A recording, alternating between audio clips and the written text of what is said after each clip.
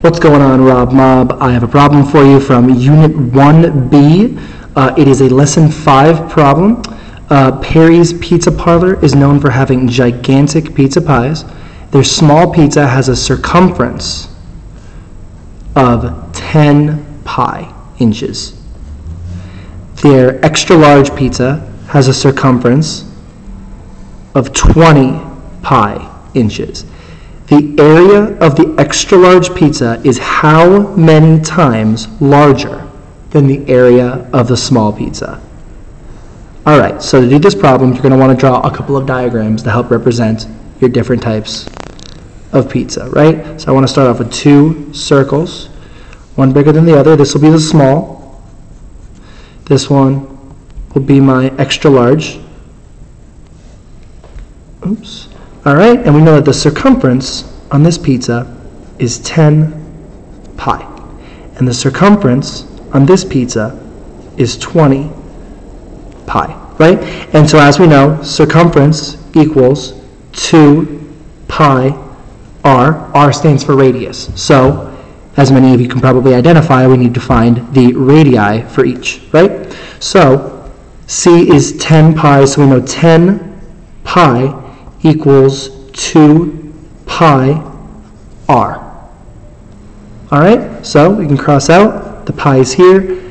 We have 10 equals 2 r, and if we wanted to solve that, r equals 10 over 2, which equals 5. All right, so now we're going to repeat the steps for the other side over here, right? So we have 20 pi equals 2 pi r, cross out the pi's, 20 equals 2 r.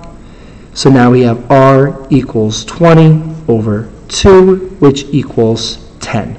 So the radius of our small circle, our small pizza, that is going to be 5. And the radius for our extra large pizza, that is going to be 10. Now the question is asking us, the area of the extra large pizza is how many times larger than the area of the small?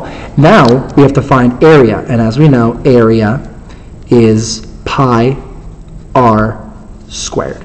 So let's put that into these equations. Area equals pi r, which in this case is 5 squared, right? And that is going to be 5 squared is 25.